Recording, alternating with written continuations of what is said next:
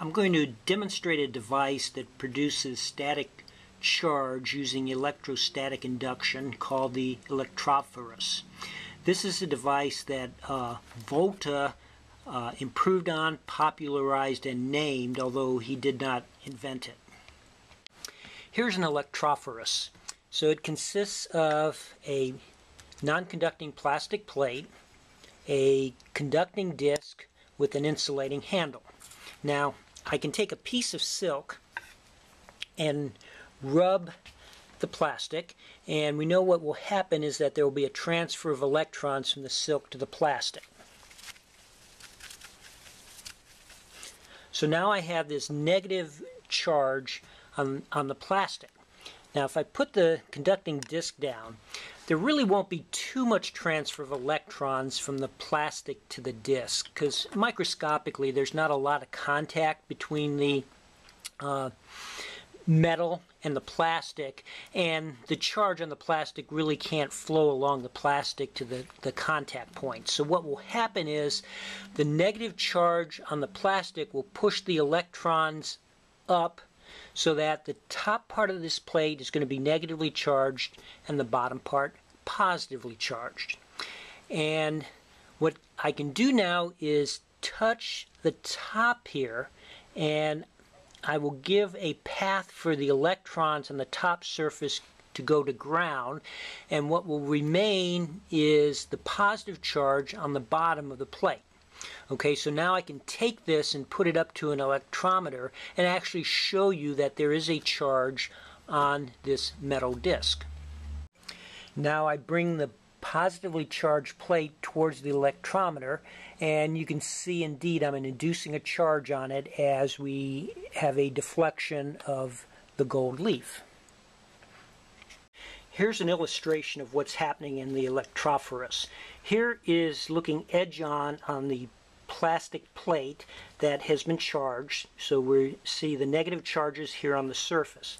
Now I'm going to bring this conducting disc in, so again we're looking edge-on the conducting disc like this, and we'll get in close proximity here, and what will happen then is that the electrons here on the surface will repel electrons in the metal disc, resulting in a positive charge along the bottom of the plate.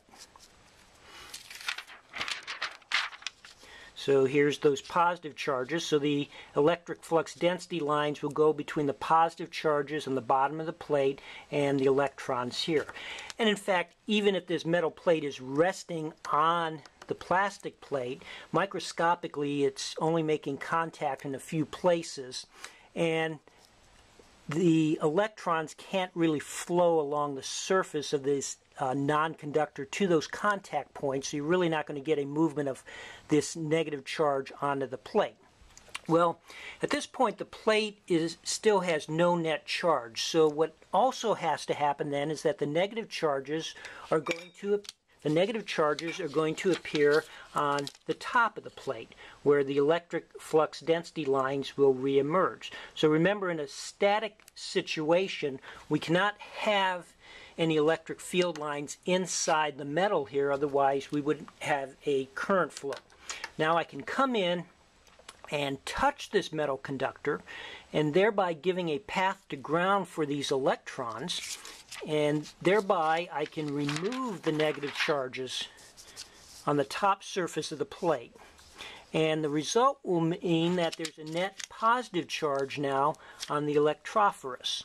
And I can remove this now and take it and deposit that charge somewhere and use it, but note I have not changed the negative charge on the surface. So I can repeatedly do this process of bringing this metal plate in, grounding it, getting an induced positive charge on it, taking it away, using that charge, and coming back and forth as many times as I want, because this negative charge will reside on the surface of this insulator for a very long time.